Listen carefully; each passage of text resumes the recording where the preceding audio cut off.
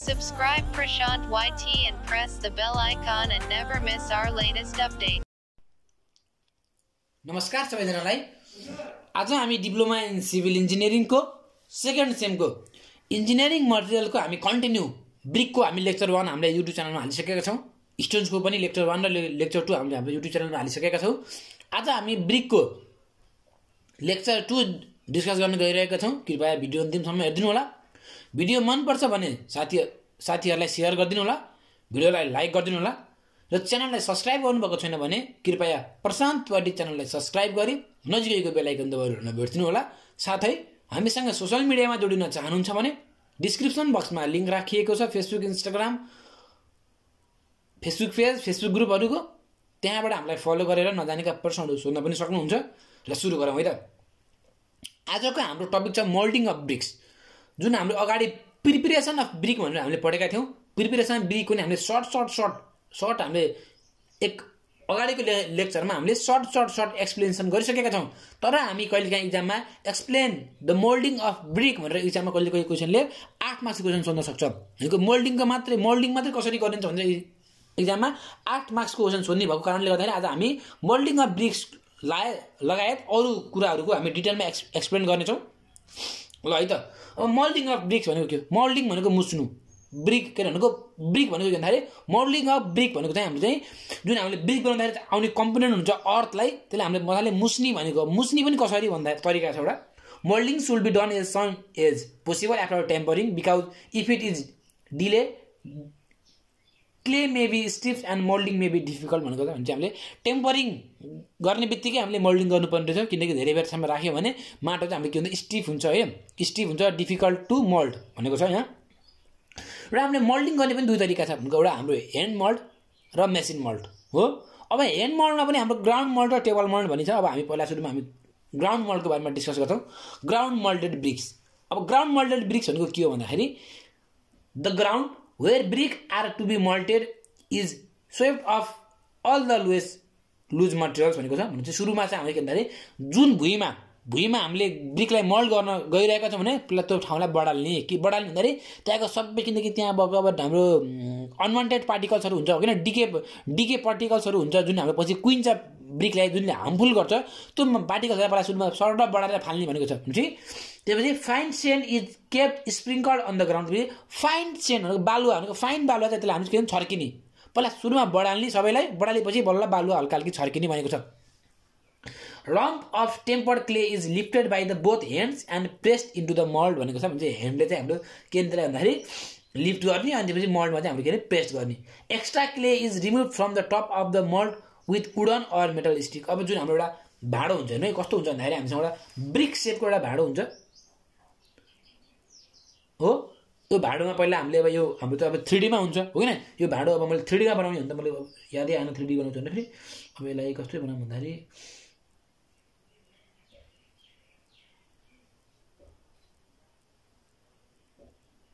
यस्तै भाँडो हुन्छ हामीसँग।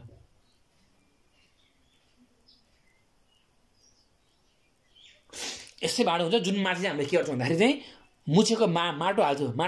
हालेपछि अब हामीलाई थाहा हुन्न थोरै हुन्छ कि धेरै हुन्छ। अब थोरै भयो भने माटो थप्ने र धेरै भएको छैन त धेरै माटो कसरी फाल्ने भन्दाखेरि यहाँ हेर्दै धेरै माटो फाल्नको लागि हामीले एउटा extra clay is remove from the top of the mould with wooden or metal stick भनेको जुन हाम्रो पातलो हुन्छ क्या, त्यो चाहिँ मजासँग चाहिँ हाम्रो निकाल्न सक्छ भनेको माटो चाहिँ धेरै माटो चाहिँ मजासँग सोर्ने के हो। नभए त फेरि इँटा चाहिँ अग्लो होचो हुन्छ नि त, फेरि इँटा सेप मिल्दैन नि त। त्यही भएर मजासँग तल जुन हाम्रो रहेको पार्टिकल चाहिँ मजासँग फाल्ने भनेको छ वुडन अथवा metal स्टिकले।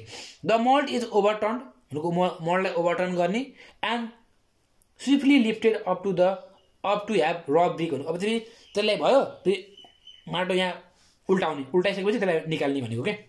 Before pressing the clay into the mold, sand or water is used to have the clean and non-sticky surface inside the mold भनेको छ। यो हजुरले राम्रोसँग पढ्नु भयो भने बुझ्नुहुन्छ एकचोटि। यो हाम्रो भयो ग्राउन्ड मोल्डेड ब्रिक्सको बारेमा।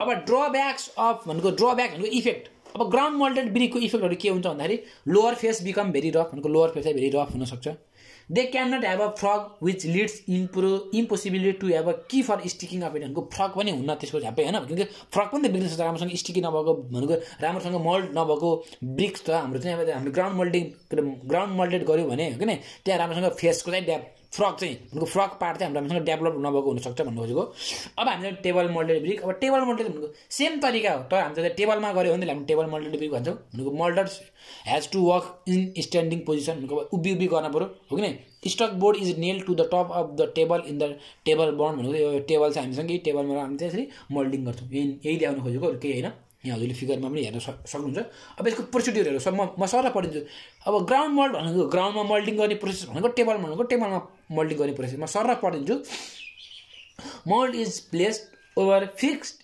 Stock board which is already fitted with another wooden block for developing of frog भनेको छ after placing the mould on the stock board clay is ड्यास्ड in the mould pressed and excess clay is cut off by strike. A pallet board is placed over the top mold filled with the clay and pallet at the top are lifted up and turned upside down. Pallet goes to bottom now. Mold is taken out. Helper place another pallet at the top of the mold brick and carries it to the digging shed.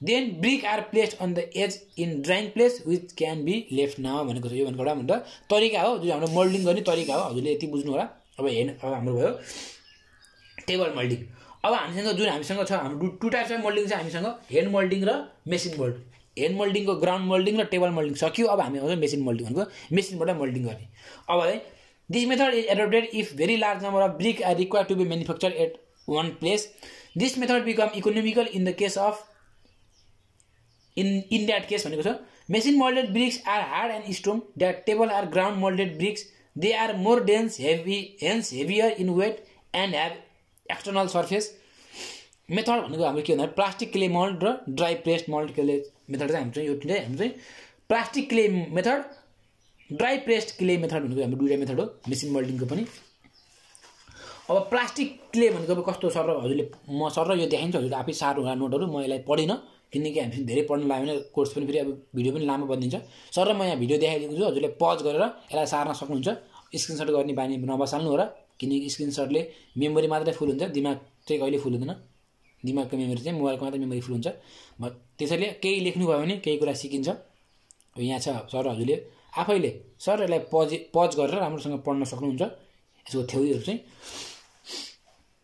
मैले यो video बनाएको किन कारण भन्दाखेरि हजुरलाई note provide होस् भनेर मात्रै हो नभए मैले भिडियो बनाउँदा पनि थ्योरीको खासै जरुरत थिएन भनेको प्रत्येक कलेजमा नोट सरले लेखाइहाल्छ त्यो पनि सरको नोटहरू चित्त बुझेन भने यो नोट चाहिँ हजुरलाई एक्स्ट्राको लागि हेर्नको लागि मात्रै मैले यो नोट बनाइदिएको सर यसलाई मजाले सार्दा हुन्छ हजुरले पनि नोट यो पढ्न राम्रोसँग एकचोटि पढ्नु भयो भने राम्रोसँग बुझ्ने खाले ल्याङ्ग्वेज छ यसमा खासै भास्ट खाले ल्याङ्ग्वेज पनि छैन हाम्रो नोटमा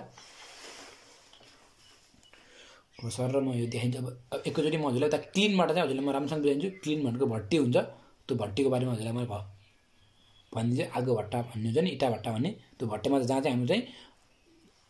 जहाँ चाहिँ हाम्रो यो ब्रिक हुन्छ ब्रिक मोल्डेड गरेको पछिको ब्रिक चाहिँ हामी हल्का सनमा ड्राई गर्छौँ अब ड्राई गरिसकेपछि ड्राइङ भनेको चाहिँ ड्राइङ प्लेट भनेको छ भनेको जुन हामीले मोल्डिङ गरेपछि अब ब्रिकलाई केही समयसम्म हामीले घाममा राख्छौँ त्यही प्रोसेस त्यही भनेको हाम्रो ड्राइङ हो ड्राइङ भनेपछि अब हाम्रो बर्निङ अफ ब्रिक्स पनि हुन्छ बर्निङ अफ ब्रिक भनेको म भन्छु भनेको भट्टामा इँटा भट्टामा चाहिँ जुन हाम्रो जहाँ चाहिँ हाम्रो हिट प्रड्युस गरिन्छ इँटा बनाउनुको लागि इँटालाई पोल्नको लागि त्यो भन्छ हाम्रो त्यो प्रोसेस भनेको हाम्रो बर्निङ अफ ब्रिक्स हो अब बर्निङ अफ ब्रिक्स पनि हाम्रो टु क्याटेगोरीमा डिभाइड गरेको छ एउटा इन्टरमिडिएट क्लिन र कन्टिन्युअस क्लिन हुन्छ अब इन्टरमिडिएट क्लिन भनेको के हो सर हजुरले हेर्नु होला अब यहाँ खासै गाह्रो छैन यो भनेको रुमको चाहिँ हाम्रो हजुरको साइज दिएको छ जेनरली भनेको रेक्टेङ्गुलर इन सेपमा हुन्छ अब यस के अप्सन क्यारी हुन्छ होइन इन्टरमिडिएट क्लिन र कन्टिन्युअस क्लिनको कहिले काहीँ इक्जाममा डिफ्रेन्ट बिट्विन पनि सोधिरहेको प्रश्न हो राम्रोसँग हेर्नु होला हजुरले यहाँ नोट छ राम्रोसँग यही नोट सारेर हजुरले पढ्दा पनि हुन्छ म एउटा ल म फिगर पनि छ अझै यहाँ ट्याक्क हामीसँग इन्टरमिडिएट क्लिनको यहाँ सर अब यो फिगर हेर्नु होला फिगर राम्रोसँग बनाउनु होला खासै गाह्रो फिगर पनि छैन हजुरले राम्रोसँग पढ्नु भयो भने बुझिहाल्नुहुन्छ यो हाम्रो door with ड्याम्पर, trench, air whole, Rouse अथवा यसलाई हामीले के भन्छ राउज हाम्रो भनेको 100 cm वाइड हुने रहेछ। यो हाम्रो 40 साइजको चाहिँ हाम्रो पार्टेसन, हाम्रो चाहिँ 30 cm depth and 40 cm with भनेको छ। र ड्राई ब्रिक यहाँ हेर्नु सर हजुरले यहाँ सर नोट सार्नको लागि मात्रै भनेर मैले यो भिडियो बनाएको। राम्रोसँग नोटलाई पज गर्दै सार्दा हुन्छ। अब बुझ्नु त त्यस्तै हो, थ्योरी भन्ने कुरा अब खासै आफै मिलाएर लेख्ने सर आफू एकचोटि सर पढ्ने अनि पढेपछि आफ्नै ल्याङ्ग्वेजमा लेख्ने हो त्यस्तैको यसो कुनै टर्म्सहरू कन्फ्युज हुनु भने गुगल सर्च गर्दा हुन्छ। नभए अब जान्ने मन छ भने युट्युबमा अब होइन जस तिनीहरूले प्र्याक्टिकली भिडियो बनाएका हुन्छन्, क्लिन भनेर इन्टरमिडिएट क्लिन अथवा जे भनेर सर्च गर्नुभयो भने कन्टिन्युस क्लिन, इन्टरमिडिएट क्लिन जे भनेर सर्च गर्नुभयो भने युट्युबमा छ्यापछ्याप्ती भिडियो पाइन्छ मजाले। त्यहाँबाट हजुरले एक्स्ट्रा बुझ्न सक्नुहुन्छ। अब हाम्रो त्यही हाम्रो अब नोट चाहिँ हजुरले राम्रोसँग बनाउनु होला कपीमा। बुल ट्रेन्च क्लिन भनेको थियो सर हेर्नु हाम्रो फिगर हो। फिगर चाहिँ हजुरले यसो फिगर बनाउनु भयो भने मार्क्स चाहिँ धेरै मार्क्स क्यारी गर्न सक्नुहुन्छ इक्जाममा चाहिँ। मेन मार्क्स तान्ने भनेको फिगरले हो। यसलाई हामीले भन्छौँ बुल ट्रेन्च क्लिन। यो फिगर सर म देखाइदिन्छु, फिगर हेर्नु होला यहाँबाट। ल अब यो प्रोसेस पनि छ, खासै लामो प्रोसेस होइन, यहाँबाट हजुरले हेरेर पढ्न सक्नुहुन्छ। प्रोसेस हो यो हाम्रो बुल ट्रेन्च क्लिनको प्रोसेस हो। अब वाइ अनलोडिङ इन डोर 1 हाम्रो डोर छ यहाँ, डोर 1 र डोर 2 भनेको कुनमा लोडिङ गर्ने, कुनमा अनलोडिङ गर्ने, फेरि लोडिङ गर्ने, फेरि अनलोडिङ गर्ने, कुनमा बर्निङ गर्ने, कुनमा ड्राइङ गर्ने, सबै प्रोसेस छ यहाँ। अब हाम्रो आजको लास्ट टपिक भनेको टेस्ट अफ ब्रिक। यो चाहिँ हजुरले इम्पोर्टेन्ट है, यो चाहिँ म हजुरलाई पढिदिन्छु। टेस्ट अफ ब्रिक भनेको ब्रिक त हामीले बनायौँ हो कि अब त्यो ब्रिक चाहिँ हामीले अब प्रयोग गर्ने खालको ब्रिक छ कि छैन त्यसको टेस्ट गर्नु पऱ्यो भनेको। एउटा हुन्छ हाम्रो इभोल्युसन टेस्ट भनेको। इभोल्युसन टेस्ट कसरी गरिन्छ भन्दाखेरि सोक brick for 2 weeks with alternate days exposure to सन भनेको 2 हप्तासम्म पानीमा भिजाउने भनेको। एक दिन पानीमा भिजाउने, एक दिन घाममा, एक दिन पानीमा, एक दिन घाममा, एक दिन पानीमा, एक दिन घाममा, त्यही भन्नु खोजेको। C result weather evolution permits on भनेको त्यसपछि हेर्ने इभोल्युसन आउँछ कि आउनु भनेको। इभोल्युसनको हाम्रो वाइट पार्टिकल हुन्छ इभोल्युसन भनेको। त्यो वाइट पार्टिकल चाहिँ हाम्रो ब्रिकमा डेभलप हुन्छ कि हुन्न, यदि डेभलप भएन भने त्यो ब्रिक ठिक छ, नभए चाहिँ त्यसमा चाहिँ हाम्रो काम छैन भनेको। किन त्यसो गरेको भन्दाखेरि कहिलेकाहीँ हाम्रो एउटा इँटाले त घरको घाम पनि फेस गर्नुपर्ने हुन्छ, पानी पनि फेस गर्नुपर्ने हुन्छ, लास्टमा त्यसमा इभोल्युसन आएर सेतो पार्टिकल्स निस्क्यो भने त्यो इँटा पछि बिग्रिन्छ। त्यही भएर चाहिँ इभोल्युसननेस चाहिँ हाम्रो मोस्ट निडेड हुन्छ। If permits brick is of low quality भनेको यति इभोल्युसन भयो भने त्यो ब्रिक चाहिँ हाम्रो लो क्वालिटीको ब्रिक हो भनेर हामीले बुझिन्छ। अब water absorption test. Water absorption test त हजुरलाई थाहा नै छ, यसको बारेमा म हजुरलाई डिटेलमा एउटा म भिडियो बनाउँछु। यो अहिलेलाई सर यहाँबाट सार्नु होला, मैले हजुरलाई एक्चुअली वाटर एब्जर्प्सन टेस्ट कसरी क्याल्कुलेट गरिन्छ भने हजुरलाई मैले एक्चुअली डिटेलमा भिडियो बनाउने छु। त्यसपछि हजुर अझै राम्रोसँग बुझ्नुहुन्छ। यो हजुरले अहिले नोट मात्रै बनाउनु होला। यो एउटा क्रसिङ टेस्ट भनेको के भन्दाखेरि एउटा लोड दिने इँटामा, लोड दिएपछि त्यसमा हेर्ने अब कति भनेको फर्स्ट क्लास ब्रिकले कतिसम्मको वेट क्यारी गर्नुपर्ने हुन्छ, थेग्नु पनि हुन्छ होइन। मिनिमम पनि एउटा ब्रिकले चाहिँ हाम्रो 35 kg पर CM स्क्वायर चाहिँ लोड थेग्नु पऱ्यो मिनिमम पनि। एउटा ब्रिक इट्टा हुनको लागि होइन, इट्टा नाम दिनको लागि त्यसले यति लोडै थेग्नै पऱ्यो। अब म्याक्सिमम भनेको 70 देखि 120 kg 140 kg पर CM स्क्वायर चाहिँ हाम्रो एउटा यो लोड हो, जुन चाहिँ हामीले लोड अप्लाई गर्छौँ। भनेपछि ब्रिकको हाम्रो टपिक यति नै हो। यति पढ्नुभयो भने हजुरको ब्रिकको लगभग सकिन्छ। अब इम्पोर्टेन्ट क्वेसन त मैले हालेको छु युट्युब च्यानलमा, त्यहाँबाट हजुरले हेरेर इम्पोर्टेन्ट थ्योरीहरू पनि पढ्न सक्नुहुन्छ। लगायत मैले एउटा 29 मिनटको इन्जिनियरिङ मैले एउटा भिडियो हालेको छु, जुनको चाहिँ मैले एन्सर र क्वेसनसँगै हालेको छु। त्यो पनि हजुरले भिडियो हेर्न नछुटाउनु होला। हस्त धन्यवाद। भिडियो मन पर्छ भने भिडियोलाई लाइक गरिदिनु होला, सँगै पढ्ने साथीहरूलाई सेयर गरिदिनु होला र प्रशान्त पार्टी च्यानललाई सब्सक्राइब गरी नजिकैको बेल आइकन दबाउन नबिर्सनु होला। हस्त धन्यवाद। Good by, take care. Subscribe Prashant YT